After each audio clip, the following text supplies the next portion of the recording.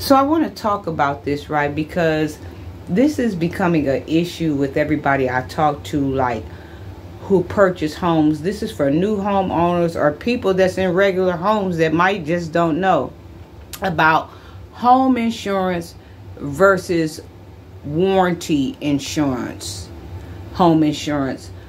So home insurance, it covers things like, you know, trees or something like that, like damage to property or somebody falls at your house. It covers certain things, right? But a home warranty covers like big things like in your house, like your appliances, your washers, your dryers, your cooling air units and stuff like that. And I talk to people and parts have gone out in their houses and they're going to call their insurance to see if their insurance covers it. I can tell you right now, your insurance is not going to cover those things, and it is best for you to have a home warranty insurance, because if your washer went out today, who has $4,000 or $5,000 for a washer? You see what I'm saying? Like, it makes a big difference. Even when I moved in my house, because I bought my house as is.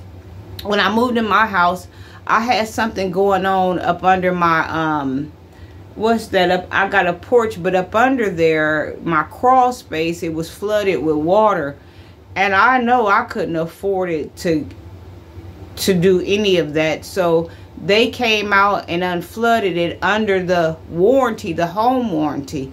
You have to pay this price once a year or whatever, but you have to check the rates. Make sure you compare rates, because different people charge different prices, but you pay once a year, or you can pay monthly and they take it out monthly or whatever.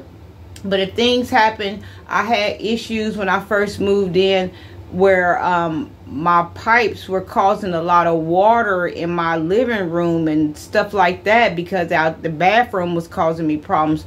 So my home warranty fixed that. My regular insurance wouldn't have fixed that.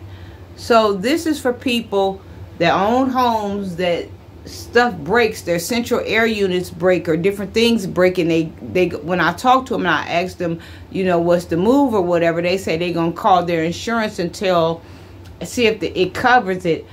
You're not covered by those type of things. You need to look into an AHA home warranty that protects you from different type of things, your appliances and, you know, different type of things in your home. Two different things. Wow. Stay blessed.